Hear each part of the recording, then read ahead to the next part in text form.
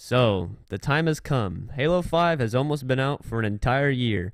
Now, what this means is you can go to your mom and beg to her that it is now 1/3 of the price that it used to be at the launch or at its release back in November of last year.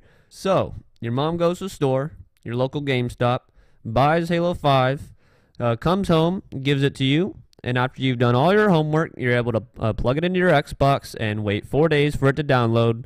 And once it's finally downloaded, you hop on the game all excited, but then you stop. You realize that everyone else is better than you at this game. And there's an issue with that because you are going to get wrecked and you're not going to have any fun. Well, fear not, because this new series on my channel will teach you how to do everything in the game, even though it may seem simple, but I will teach you how to do everything in the game properly. Now, highlight that term, the word properly.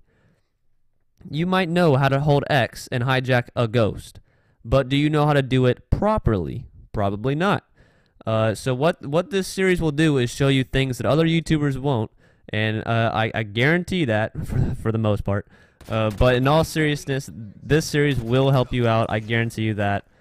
You will get better at the game. It's very simple stuff that I do, and I've noticed that a lot of other people don't know how to do, and they don't really do it. So I'm going to share that with you, perks to knowing about my channel, and it's a way that I can give back to y'all for supporting me. And I do appreciate every single one of y'all, so I want to give back to y'all with this. And so without further ado, let's get right into the very first installment of this new series. So our first question here comes from Apples for Days. Very nice name, by the way. So he asks, is there an easy way to hijack a ghost? Very simple question, but it is definitely worth going over.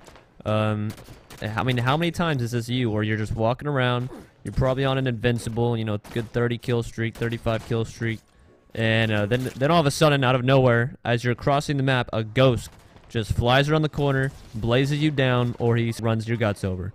And yeah, this was me at the beginning of the game. I absolutely, I raged a lot. I mean, I do have a raging issue. But I'm so glad. I learned this myself. It was actually an accident.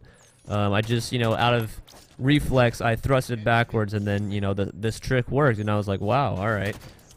So yeah, you should know to hijack a ghost or hijack anything, you hold X for most of y'all. For me, it's RB because I use the layout recon, but if y'all are using the default layout, then it's going to be X for y'all. So here's the first clip here.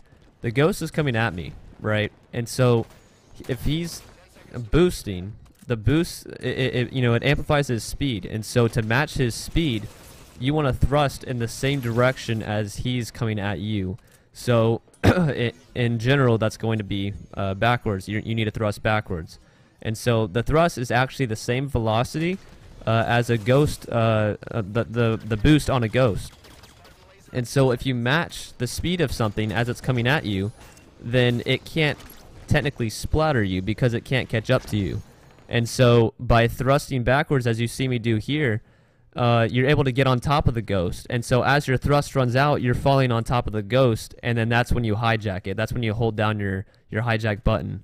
And so, and as another thing is, sometimes it's not really going to work out too well because you might be going on a hill, and as you jump, you might accidentally hit the ghost on your way down as you're trying to hijack it. So what I do is I jump backwards, I jump, thrust.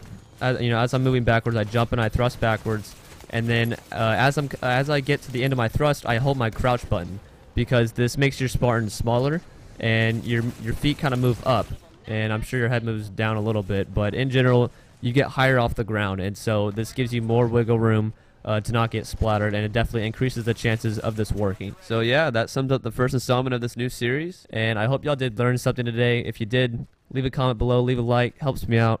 And if anybody has any specific questions that they want me to make a future video on explaining, please comment it below, and I will consider making a video on it, and hopefully I can explain it the best way that I possibly can. And yeah, I hope y'all did enjoy, and I will talk to y'all next time. Peace.